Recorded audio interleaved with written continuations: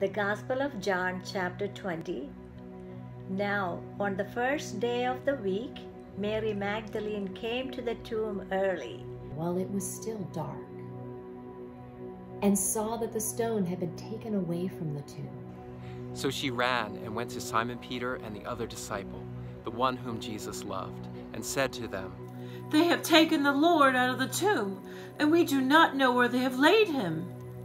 So Peter went out with the other disciple, and they were going toward the tomb.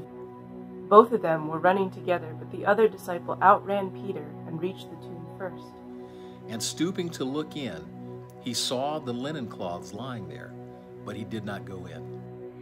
Then Simon Peter came, following him, and went into the tomb. He saw the linen cloths lying there, and the face cloth, which had been on Jesus' head, not lying with the linen cloth, but folded up in a place by itself. Then the other disciple, who had reached the tomb first, also went in. And he saw and believed. For as yet they did not understand the scripture that he must rise from the dead. Then the disciples went back to their homes. But Mary stood weeping outside the tomb, and as she wept, she stooped to look into the tomb. And she saw two angels in white sitting where the body of Jesus had lain, one at the head and one at the feet. They said to her, "Woman, why are you weeping?"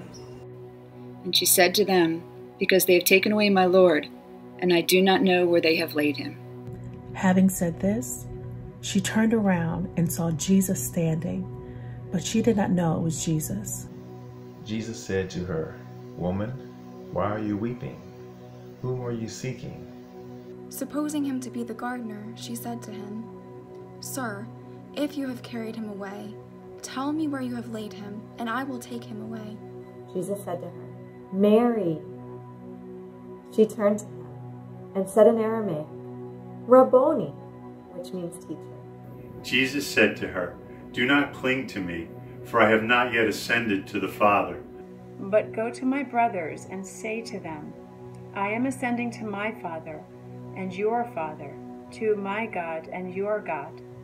Mary Magdalene went and announced to the disciples, "I have seen the Lord," and that he had said these things to her.